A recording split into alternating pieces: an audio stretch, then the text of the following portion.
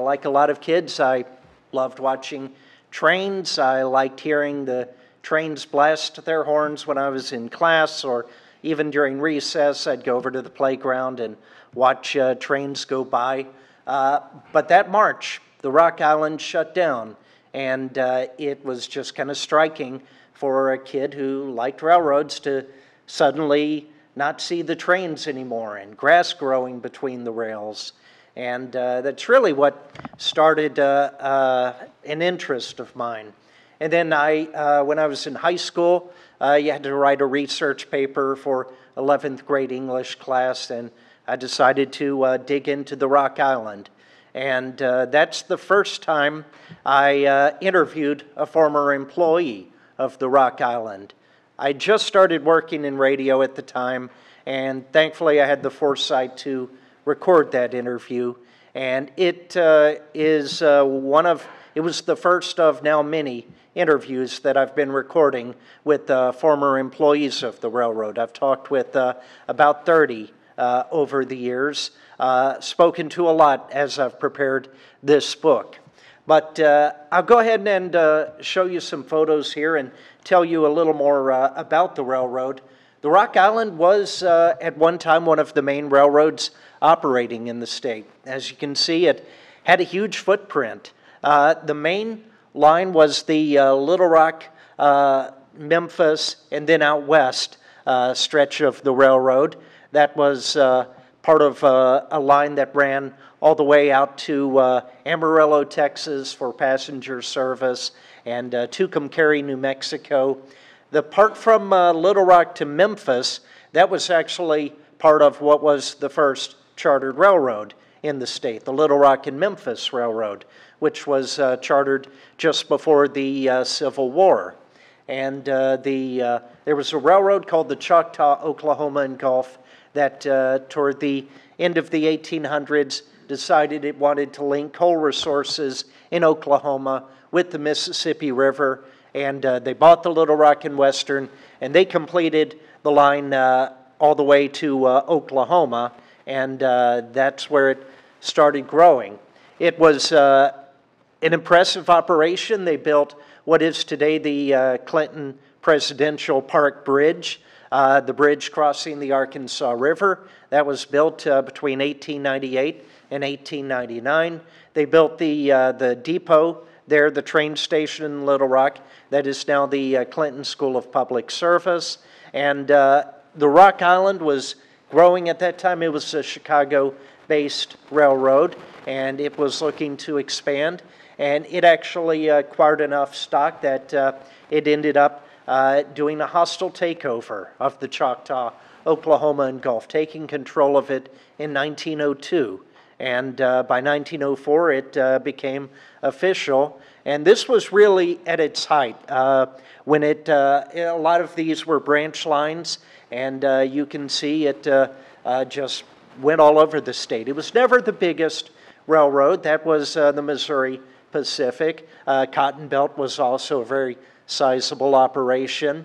And the Cotton Belt, it was the Missouri Pacific. That was the impressive railroad in the state. That's its bridge right over there. The Missouri Pacific built that, and it was later acquired by the Union Pacific. But except for a few stretches, most of the tracks you see here have been removed. And it's part of the tragic history of the Rock Island that I'll get to. But during the glory days, it was an impressive train. This actually isn't too far away from here. That's the 3rd Street overpass that you see in the background here in Little Rock. That's where the road transitions from 3rd Street into Markham. And at that time, that's the Rock Island's Choctaw Rocket. It's a streamlined train, used to run between Memphis and Amarillo, Texas.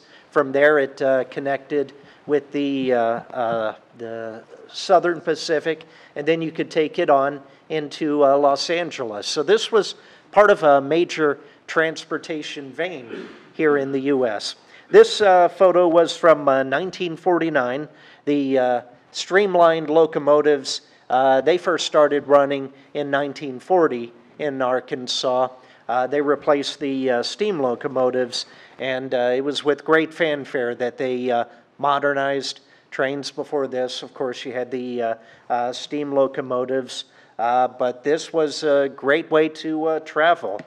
And here is, this was 1904. This is actually over in North Little Rock. This was shortly after the Rock Island had taken over the Choctaw, Oklahoma, and Gulf, and they had all the employees pose for this photo. And I love this photo for a number of reasons. First off, it's interesting how you can tell the status of the employees just by looking at their clothes. Obviously, the people in the clean suits and the white shirts are executives. Most of the rest of them covered in oil and grease. Those were the laborers. But yeah, this was a great photo that I was able to get for my book from North Little Rock and the North Little Rock History Commission. And you can actually zoom in so tight on this. Another favorite thing of mine is the guy there at the top. I'm wondering how he secured that incredible position to have his foot there on the headlight for the train. So it operated for a number of years. This one was 1928. This was over near Brinkley. This was during a big flood that happened that year of the White River. Highway 70 was closed. Rail service was still primarily how people got around, but more and more people were starting to travel by car. And at that time, with Highway 70 closed, the Rock Island offered to run what they called shuttle trains. And they actually let people drive their cars for a fee, obviously, but onto flat cars. And thanks to a lot of work by the maintenance crews, they were able to keep the tracks from becoming flooded, and they operated these shuttle trains. Another impressive scene here, this is actually over at the Little Rock train station.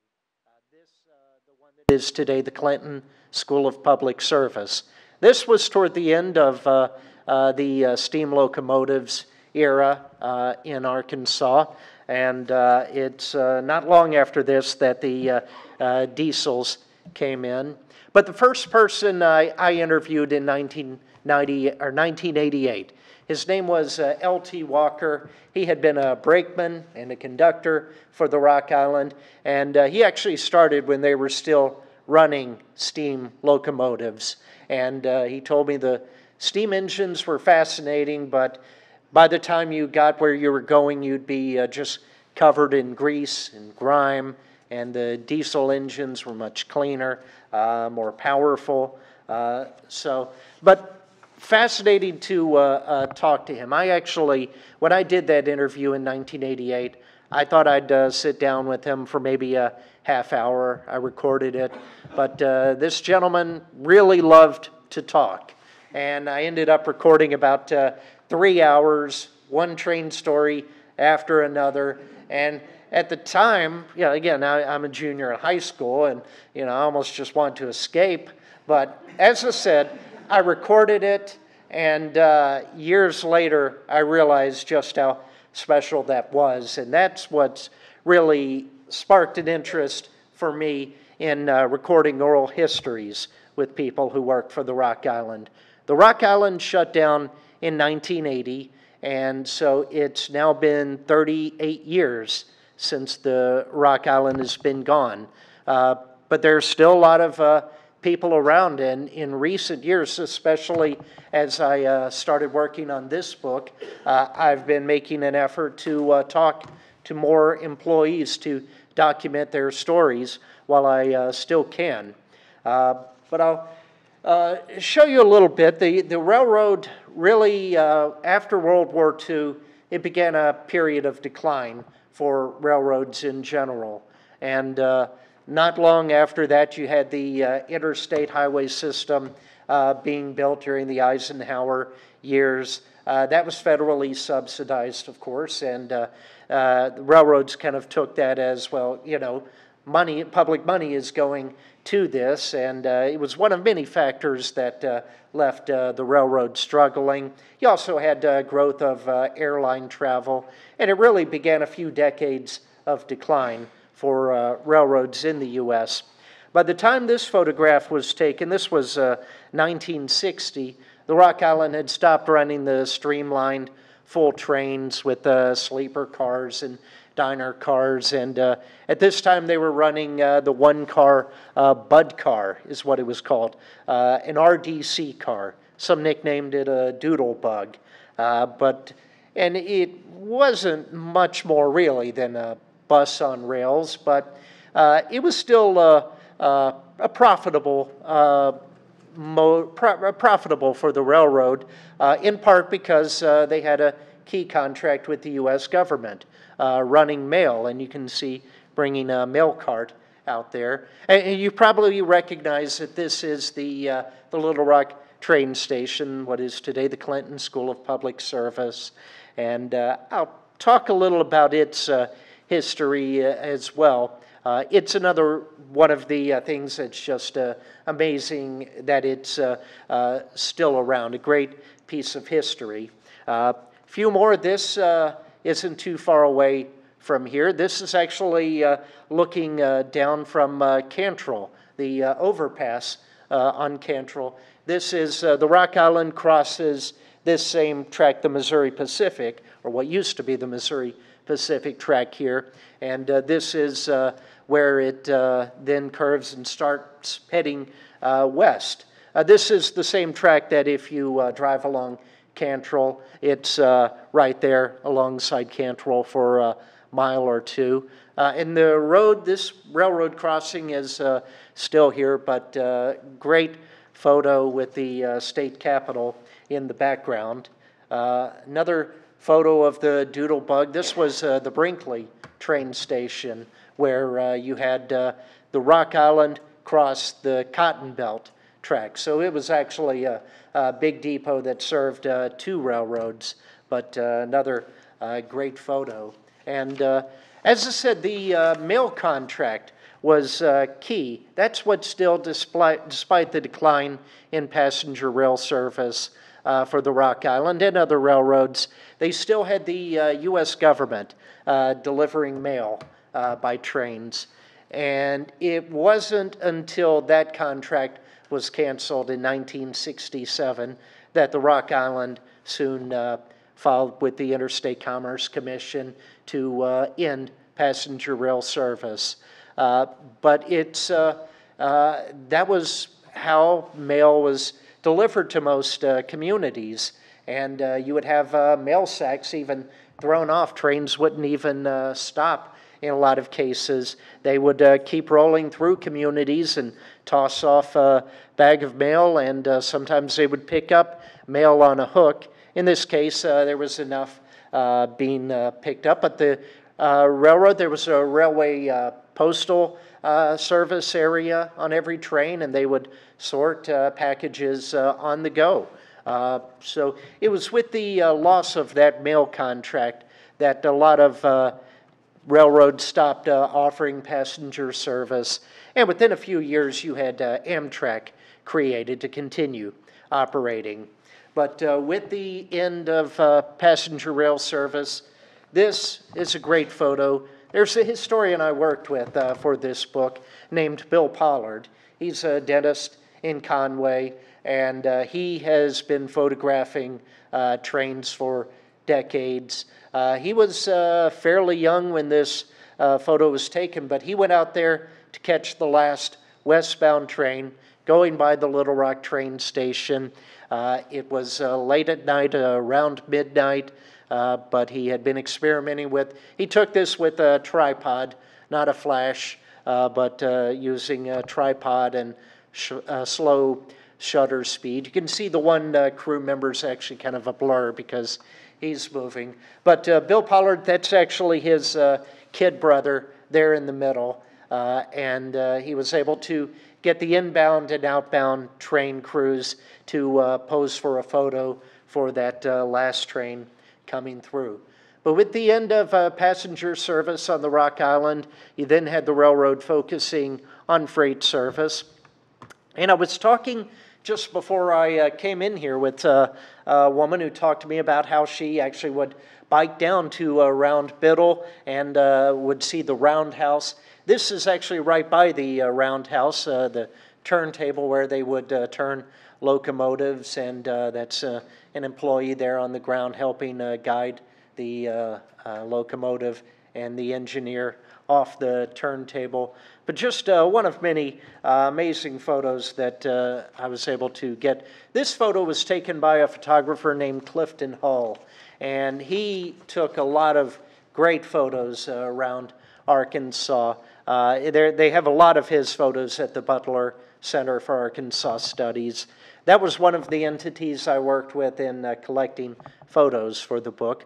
My book, it is primarily a collection of photos. Arcadia Publishing produces very localized histories of communities, as well as a series all about railroads. But a tough time for railroads. There were really rather outdated regulations at that time, and as you had the interstate system being built, you had a lot more freight being moved by trucks, and railroads started merging. The Rock Island, to continue surviving, was looking for a merger partner and ended up talking with the Union Pacific. At that time, the Union Pacific was not in Arkansas. The Missouri Pacific that operated through here, it was a separate railroad. And they had talked about merging. They proposed a merger in 1964, and it began what's said to be the longest, most complicated merger case to ever go before the Interstate Commerce Commission. You had a lot of opposition from other railroads, and when this merger was first proposed, the Rock Island stopped doing a lot of infrastructure. Its tracks deteriorated a lot. And by the way, there's the sound of a train passing right here. But the Rock Island, it was in a tough situation financially, and it kept expecting that Union Pacific, this bigger railroad, was going to take over. And the equipment went down, the track quality went down. When you don't have a track, then it's hard to maintain a railroad. So they were running trains much slower, and it was just a real difficult time for the railroad, and this just kind of epitomizes it. This was taken in 1972. The depot by this time had been abandoned. Rock Island had merged all of its operations at Biddle Yard, which is, it's still over there. The Union Pacific still operates it. It's not a major rail yard anymore like it once was. Now it's little more than a staging area for moving trains over to its main yard over in North Little Rock. But the depot was no longer in use, and soon it would be boarded up. Key in this building's survival really was a guy named Hugh Patterson. He was owner of the Arkansas Gazette, and he bought the ground that this depot sat on, as well as several other acres around it. And he put the Arkansas Gazette's main printing plant over there. And it's still there. It's still the main printing press for the Arkansas Democrat-Gazette. But I've heard he had more than a basic interest in railroads, and he gets a lot of credit for the fact that this depot is still there, because he had it boarded up, and he had the security people over there at the Arkansas Gazette Press kind of keep an eye on it. So we're very fortunate in that respect. The depot building itself, when I first started going out there when I was in high school and started researching the Rock Island, and I was curious what the area was like. At that time, The Rock Island had been gone 8 years. This was 1988. And the building was boarded up. The track was taken up. The Arkansas River Bridge, which you can see here, which is right by it, at that time it was abandoned. I wrote to Union Pacific at that time when I was researching my paper, and inquired about trackage they had acquired in Arkansas, and asked about this bridge. And at that time they wrote me back and they said, well, the bridge is going to be taken down. We have 2 other bridges that cross the Arkansas River here. We don't use it. It's nothing more than a liability for us sitting out there in the middle of the river. You know, you had the McClellan-Kerr River Navigation project happened in the late 60s and early 70s, and that's when you had lift spans added to the railroad bridges. They were going to take down the 3 fixed spans of the Arkansas River Bridge, and they were going to take the lift span, which was added in the 1970s. They were going to move it over to a bridge in Washington State. And it's a little bit of luck that that didn't happen, but another image of the bridge, you all probably know that this is now the pedestrian and bicycle bridge over there by the Clinton Presidential Library. This was the northern approach, looking at it from North Little Rock. A few photos. Until I started researching this project, I had seen trains on the bridge as a kid. That's what I liked about the Arkansas River Bridge. When I was a kid, it was still in use, and it seemed to be in use more heavily than the other bridge on the other side of the I-30 bridge, which was the Junction Bridge, part of the Missouri Pacific's Louisiana division. But I liked the Rock Island Bridge in that it was typically in the down position. The lift span you see, it actually hasn't been lowered. We figured out it's been 1984 since that lift span was actually brought back down. That's when the Arkansas River Bridge stopped being used by rail traffic, and it's been locked in the up position since then. Tracks were taken out during the 1980s, and it was just expected that it was going to be eventually removed. When the renovation happened and it became the Clinton Presidential Park Bridge, you may know that there was it was made so that there are ramps inside there. This bridge is actually they've removed all the electrical, what lowered and raised the bridge and the weights, and it's now forever going to be in the up position. But this is, I made a point to really seek out photos of the bridge in the down position. This is when the railroad was really in its final days. After I mentioned that the Rock Island stopped maintaining its track, and after this very extensive 11-year process of trying to get approval to merge with Union Pacific, once the federal government did approve the merger, the infrastructure for the Rock Island was in such bad shape that the Union Pacific decided it would cost too much money to fix it. And it actually walked away from the deal and left the Rock Island essentially hanging. Almost immediately, the Rock Island filed for bankruptcy protection in 1975. It attempted a reorganization. It continued to operate for another 5 years. But this photo was taken in 1976.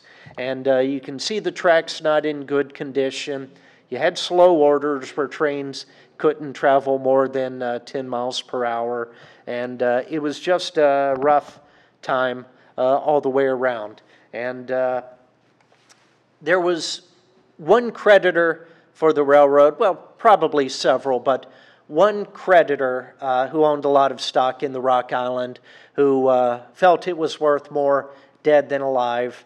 And after they attempted the reorganization, they rebranded everything as the Rock.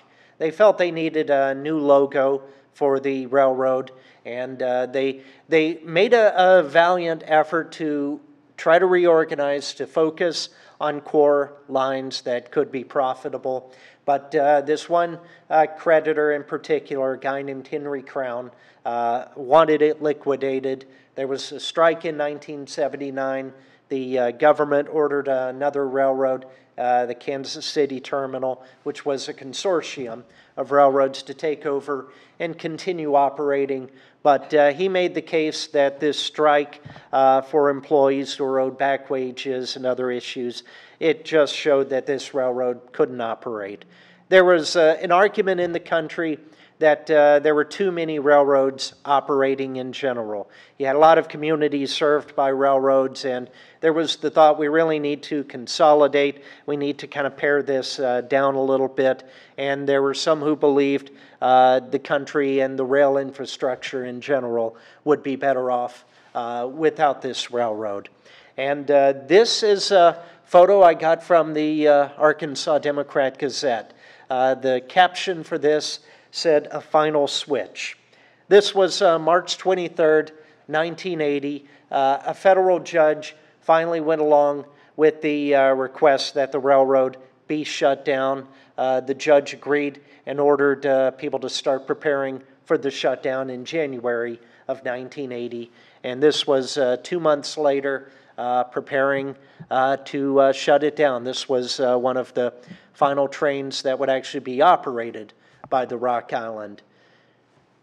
Getting back to me at that point, I'm about 8 years old, and I'm going to Redwood Elementary over in North Little Rock, and I see the railroad shut down, and it just really struck a nerve with me, and that's just where I started following the railroad.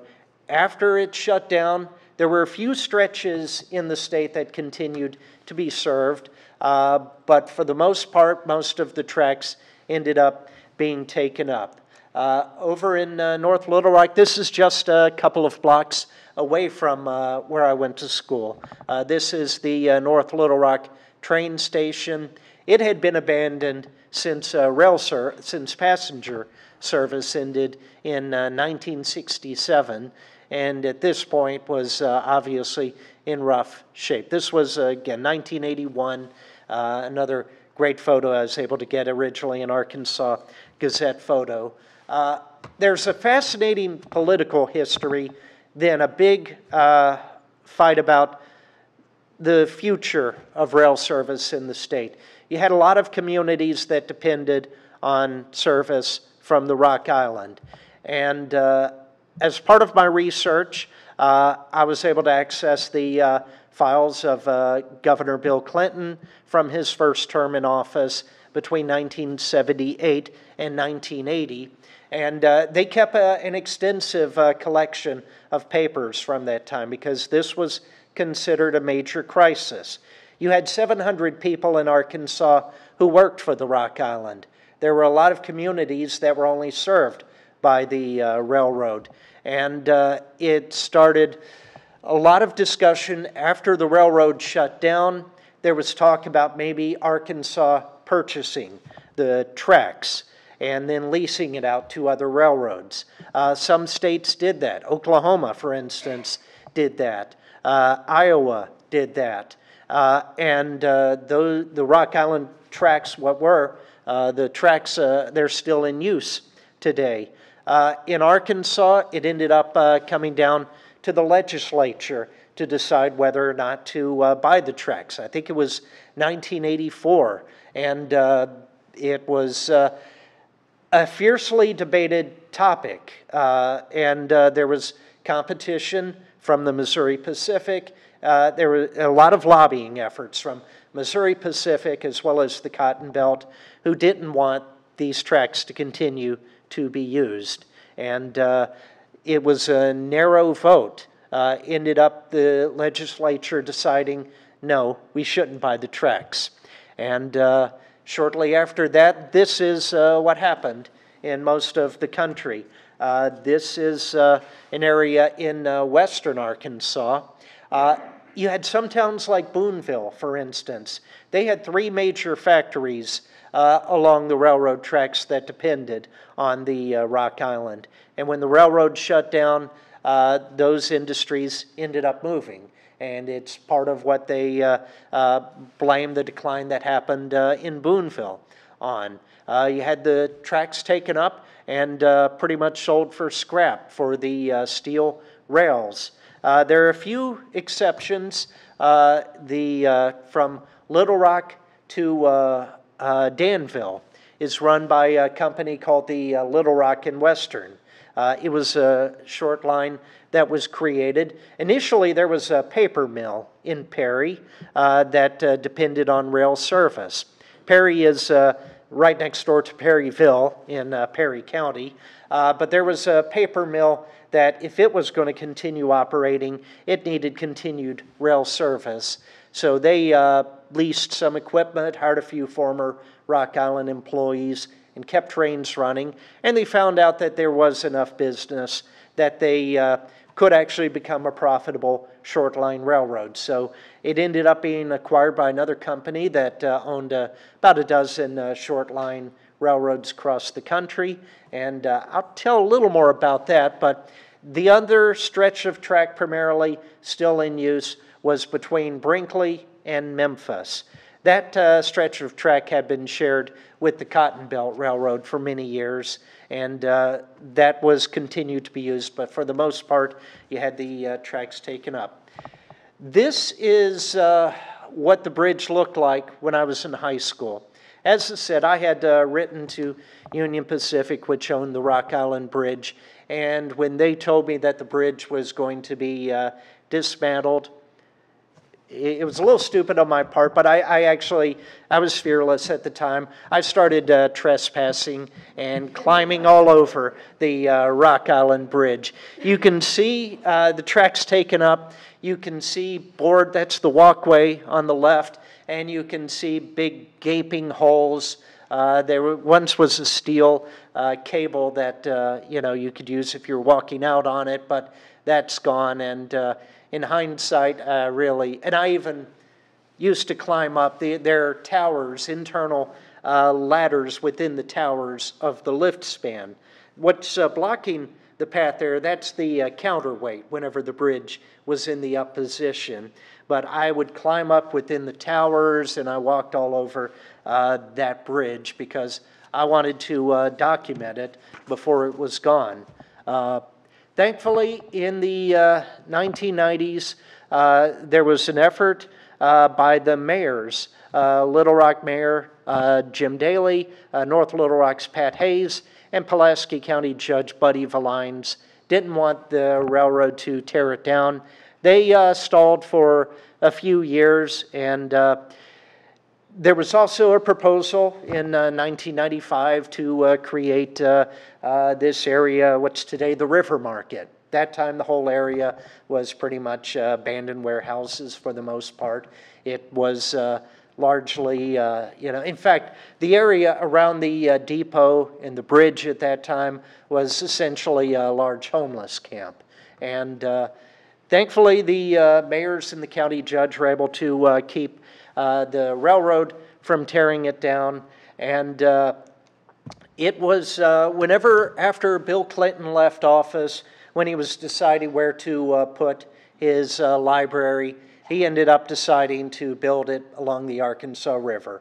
Again, it was a largely unused area, and Bill Clinton wasn't, able to do anything to save the Rock Island or its trackage, but it's ironic he ended up memorializing, two key parts of the Rock Island in the state, the Arkansas River Bridge and what was the Little Rock train station.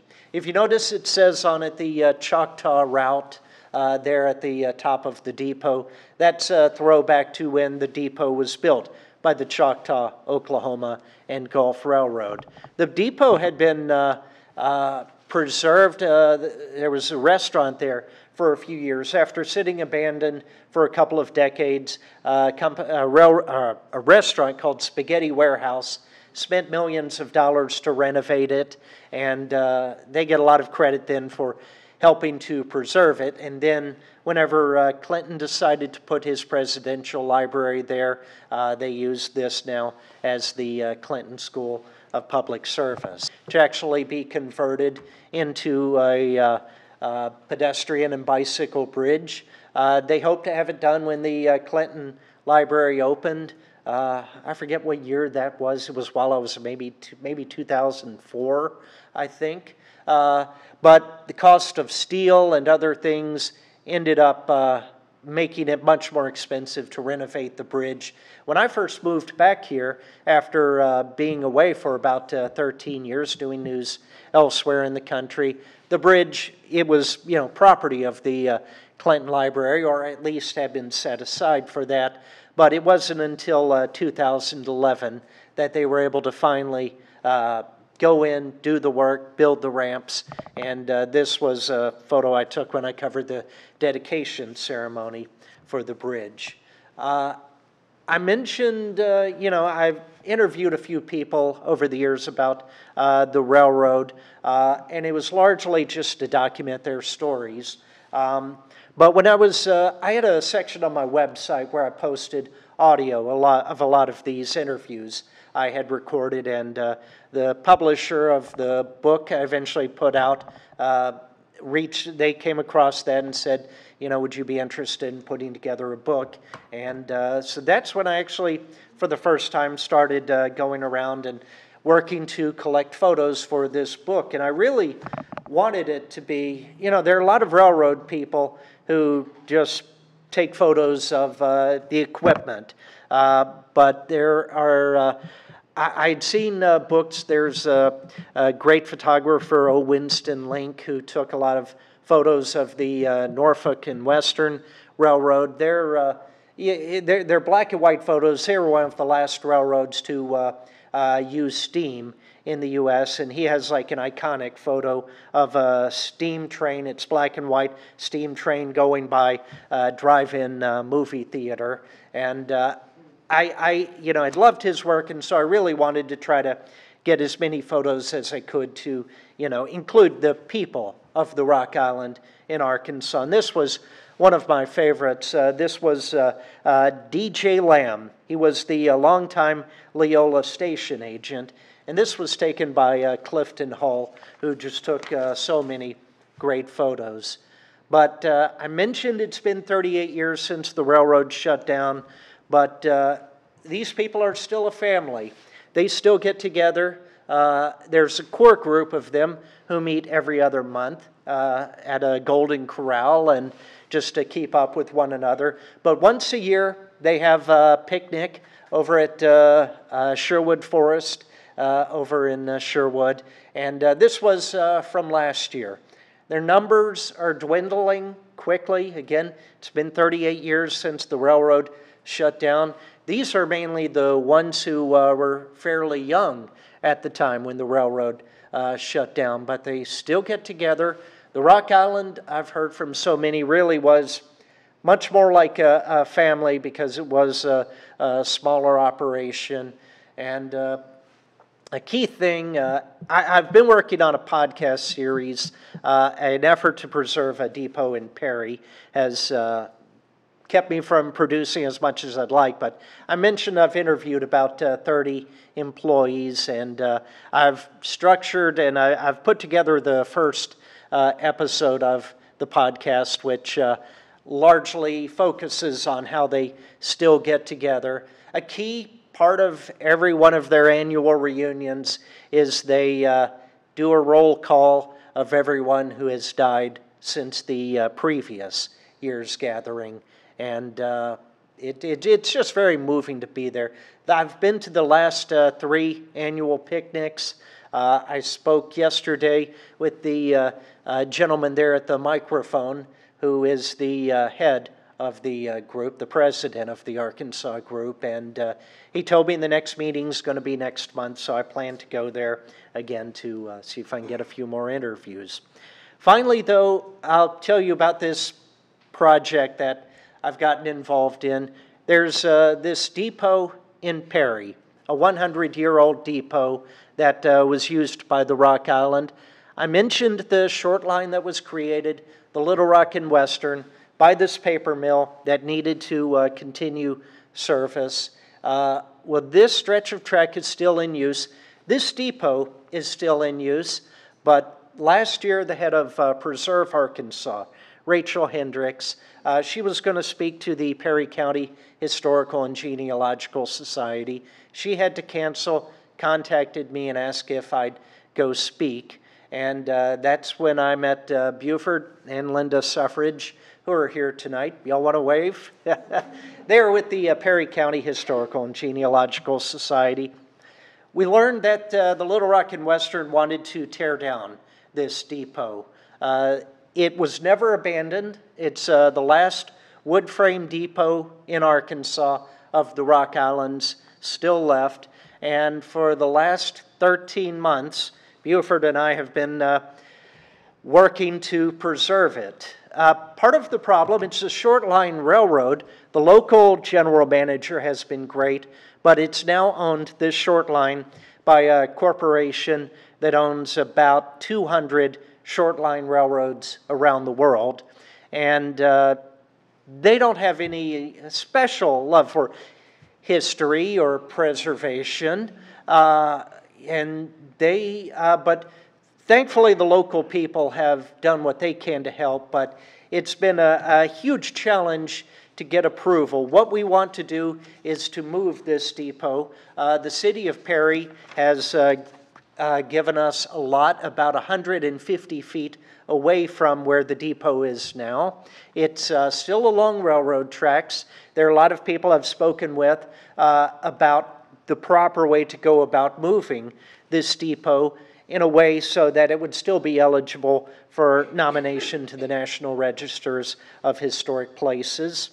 One thing, if we can keep its integrity still being along railroad tracks, that would be key. This was in January of 1980, just before the Rock Island shut down. I mentioned it was rebranded as the Rock. That was part of their reorganization effort. They thought they needed a new, more modern image. And this was the Perry Switcher, which served the paper mill there in Perry. But after the Rock Island was shut down and that stretch of track ended up having enough industry to support the railroad, they ended up building a locomotive servicing facility behind the Perry Depot. And in its first 4 years, the depot was used as the headquarters for the railroad. Once they once it became a full-fledged short-line railroad, they built a different office building nearby. But this is in March of this year. It may look a little ratty, the roof, looks like it's struggling a little bit, but it's actually in pretty good shape from everything I've heard. One of the reasons why this is significant, I mean, there are a lot of reasons to me, but it was, the center of the community. I sometimes try to convey the importance railroad depots had in communities. It was the connection to the outside world. I mentioned mail. It's not only where mail would come in, but it's also where people would obviously leave on trips. But during the wars, World War I, World War II, this is where people would depart, military trains. This is where they'd see their relatives as they departed. For those who died in combat, this is where the bodies would come to be claimed. If they did make it back, this is where they had their reunions with their loved ones. It was part of a major transportation vein. Probably millions, that's a safe guess, millions of people passed this spot. But there's one thing which is unique to railroads inside the freight area, and this is a lot in the case in a lot of depots.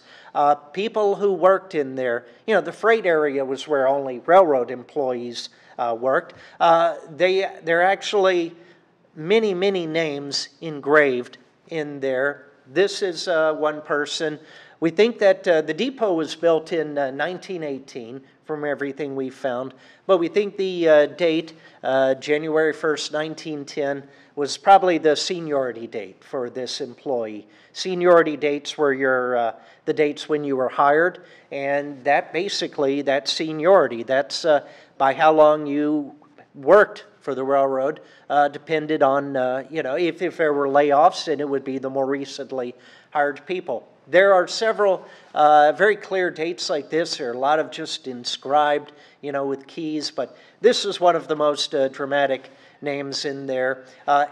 He is actually buried there in Perry 2, in the cemetery. You can find his stone there. It's also, there were two waiting rooms, abiding by Jim Crow laws of the day. You had a white waiting room and you had the colored waiting room. And this is the ticket counter inside the white waiting room. In recent years, the last several decades since the Short Line Railroad built another office building, this has just been used for storage. And I was able to go through it, but this is the ground where we're looking to move the depot to. This was taken Saturday. I went out there. Perry has done a lot of work. The mayor has worked to get the ground built up. They've put several layers of shale on the ground. They've had heavy equipment that has repeatedly been flattening the ground, and it's looking like this is going to happen. Buford, do you want to talk a little bit about, do you want to come up and talk about the plans for the depot and what y'all would like to do with it? Buford suffrages with the Perry County Historical and Genealogical Society. Well, let me just say first, I can't take much credit for all of this. Without this guy here, this would have never happened. And I think you got word today that it's the Combs House Movers now has permission to go ahead and move the depot. Yeah, and it's taken literally 13 months of talking with the railroad to get approval, largely just for the house mover to even get access to the property. The house mover, God bless him, the stuff he has gone through. This Sunday, he has gotten, again, he's a house mover, but we have had to get up to $5 million in insurance coverage, which is standard for the railroad. The house mover, he has up to $2 million in insurance coverage, and that's enough for him to move houses, get them out on highways. We've had to spend about $6,000 on insurance coverage. The estimate to move the depot is $7,000 to $8,000. We've been fundraising for this. I think we're up to now almost $9,000. Mm-hmm. We've gotten some good donations from a lot of people. It's also been just grassroots fundraising. It's been people interested in history, people in the railroad, business, former employees, but it's now actually looking like it's going to happen. The corporate parent company of the Short Line has finally approved everything. So, but talk a little bit about what you'd like to see happen with this. Well, there's a terrible amount of interest in this in Perry County.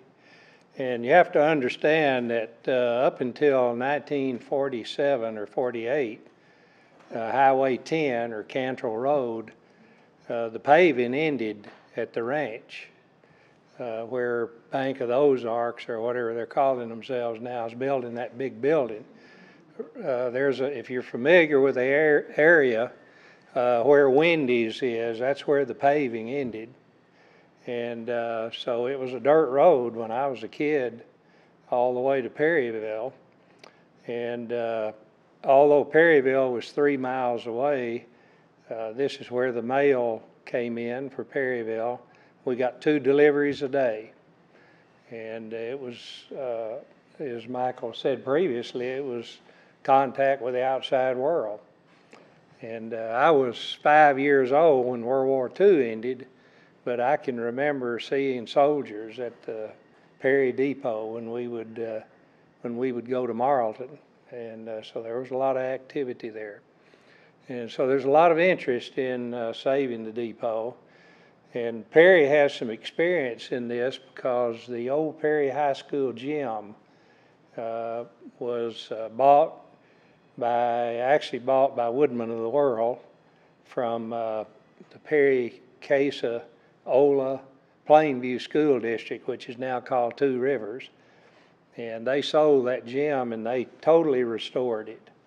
And it's restored original colors and everything. Beautiful. If you ever by there, you should stop, see it. If you're there's a bunch of old men that play basketball there every Monday night, so if you're interested in that, you can stop at 5 and play basketball. Costs you $2. You have to pay. If you play, you pay. They have a sign: if you play, you pay. But so there's a lot of interest in it, and the idea is to get it moved and get it fully restored, and then have a railroad museum there. And perhaps have it open a few times a month.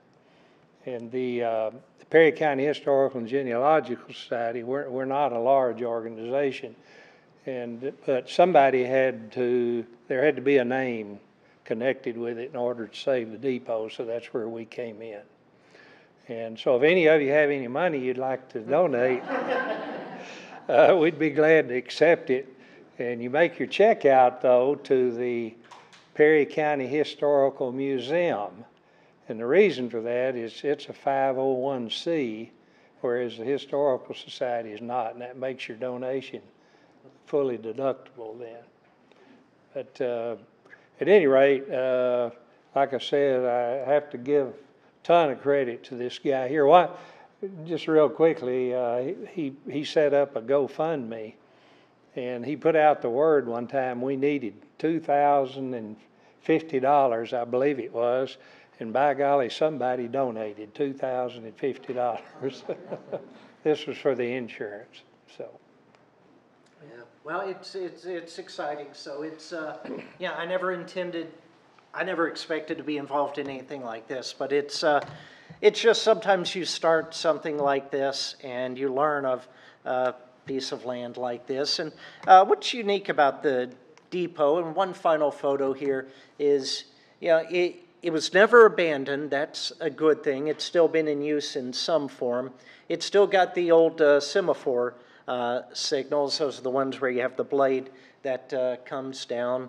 And there's just a lot that's still very original about the building, and I think it will be. We've got a lot of great restored depots in this state, and I think there's certainly room for another one. But they just tell the history of the community, and another important. I mean, this is Western Union. This was where the Western Union office was. So this is where, I tell people it's almost like the internet of the era. I mean, that was like, back in the day when, telegrams were coming in. But one final surprise, and I took this on Saturday. I didn't intend to. I took, several photos of the locomotives, and they have a locomotive servicing shed behind there. The reason we are having to move the depot is the short line that owns it now. They're wanting to. There's the shed behind it is where they service the locomotives. They're wanting to build a new locomotive servicing facility, and they view the depot as being a useless old building. I mean, they're a business, they're a corporation. They're not in the business of being a museum or anything, and they want to build a larger facility there. And I won't badmouth them too much. They've been difficult to work with, but at the same time, we were originally given a deadline of the end of 2017, and we clearly didn't meet that. But the local general manager saw the campaign we were starting. I kind of served as the liaison between the railroad and the house mover gentleman with the Arkansas Railroad Club had recommended this house mover who gave us a reasonable estimate. We're expecting $7,000 to $8,000 to move the depot. We had spent about $6,200 for insurance. But the previous house mover we'd reached out to said something more in the range of $18,000 to $22,000. So a lot of people to do this. But one thing I was going to say about the locomotive, I didn't even know when I took this photo that this was the case. But people track locomotives by numbers, and this locomotive was actually originally a Rock Island locomotive that was built in 1970. And from there, it was sold to Missouri Pacific after the Rock Island shut down. Then Union Pacific acquired it. Then it went to the Missouri and North Arkansas Railroad. And you can faintly see through the paint job previously, it said the White River route. And then it ended up going to Kiamichi Railroad, which is one of the short lines owned by the Genesee and Wyoming, the parent company that owns the current short line, and that's how they've ended up with this locomotive being back there. But that ended up being a good sign. And anyway, so that's the whole story. One final note on the depot, the paper mill that's credited with starting or keeping this stretch of track in use, they have invited us to go over there September 10th, I think, and they're going to give us a donation, and we're hoping that'll be a sizable donation that can maybe help make this happen. So it's been incredible to get the interest of people. So many people have just come out of the woodwork interested for one reason or another in this, and it's just been a fascinating project. But again, it all started with my interest in it and the book, and it all ended up in things I never expected to happen. So, but I've been talking longer than I was intended, so I'll wrap it up with that. But thank you all for listening, for inviting me to come speak.